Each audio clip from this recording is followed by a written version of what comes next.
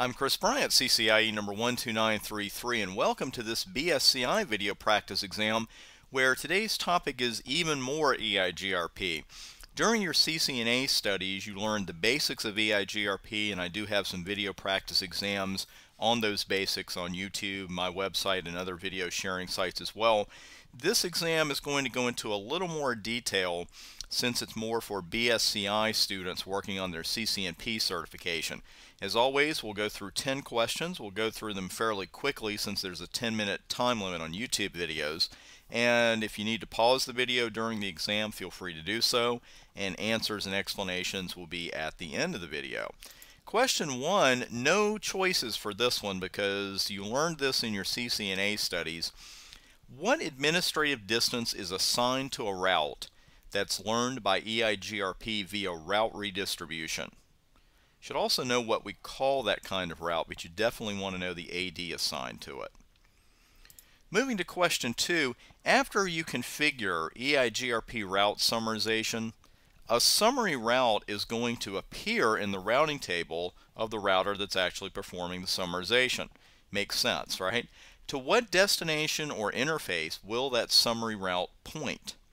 Will it be to a loopback interface, the null-zero interface, the interface with the highest EIGRP RID, or the exit interface for the summarized route? Let's move to the next question. By default, how many EIGRP hello packets have to be missed in order for an adjacency to be declared dead? We'll move to the next question. By default, what percentage of an interface's available bandwidth can EIGRP use? Next question. How can EIGRP be configured to use equal cost load balancing? Is it on by default? Do you use the variance command? Do you set the metric weights or adjust them? Or use the load balance command? Let's move on to question 6. In which of these tables will an EIGRP successor route be found? We'll move to the next one. The EIGRP stub command effectively limits which of the following? And we'll move to the next question. When does an EIGRP speaking router send a full routing table to its neighbor? Is it every 60 seconds, every 30 seconds? Does it depend on the speed of the link? Or is it when the adjacency is first formed? Which of these 5 EIGRP packet types are considered reliable?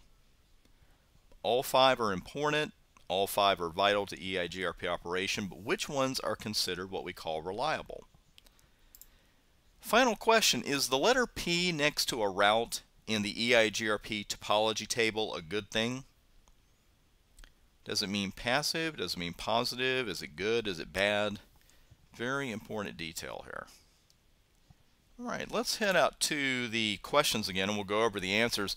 Before we hit those, I want to invite you to come out to the website, especially for the free tutorials. Over 275 of those now. We've got tutorials, videos, practice exams for all the CCNA exams, including the new concentrations and the CCNP exams as well. Free webinars going on almost every week now, at least one a week on the ccnawebinars.htm page. And we've got CCNP webinars as well. Security, voice, and wireless webinars on the way. You need no additional equipment. You don't even need a headset. You don't need any money. Just 60 minutes of your time and a desire to get certified. Also visit the blog for daily Cisco practice exams questions, videos, announcements of new webinars, and a lot of great new features to also help you get Server 2008 certified. And that's at thebryantadvantage.blogspot.com. So I'll look for you there, and in the meantime, let's cover the answers to these questions. This is an external route, an EIGRP external route. It's going to have an AD of 170. And you'll also see the letters D, E, X in the routing table, indicating that first the D, that it's an EIGRP route to begin with, and the EX, of course, that it is external. Interestingly enough, the summary route is going to point to the null-zero interface. And this is a routing loop prevention feature. So again, that's to the null-zero interface. When 3 EIGRP hello packets are missed, that's when an adjacency will be declared dead. By default, EIGRP can use half. 50% of an interface's available bandwidth. That is configurable, but 50% is the default. EIGRP uses equal cost load balancing by default. And if you said the variance command, remember that that is unequal cost load balancing. You'll actually see the successor route in 2 of our 3 EIGRP tables. And you know from your NA studies that the EIGRP tables are topology, route, and neighbor. There is no official EIGRP database table.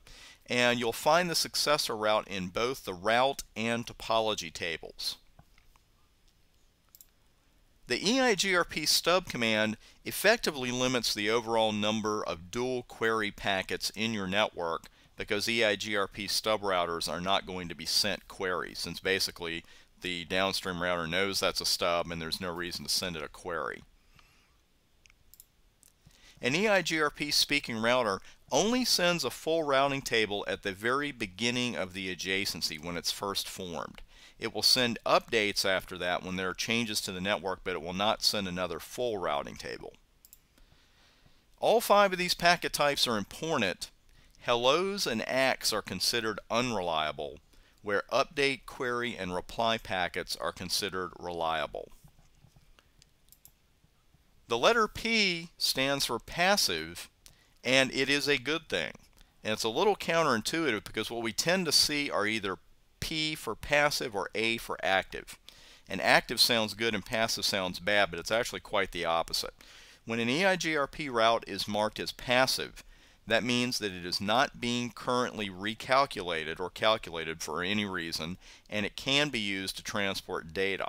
If you happen to see an A next to it, it stands for active. That means the path is currently being calculated and it can't be used to transport data. Of course, if it stays inactive, we call it SIA, stuck inactive, and that's definitely bad, but that's a video for another time. So that's our EIGRP practice exam for today. Hope you enjoyed that. Again, I invite you to come out to the website. Plenty of free tutorials. We've got a free webinar series going on, free daily practice exam questions on the blog, and other great features on the way. Thanks for taking a few minutes to watch this video. I'm Bryant, CCIE number 12933, and I'll see you at the website.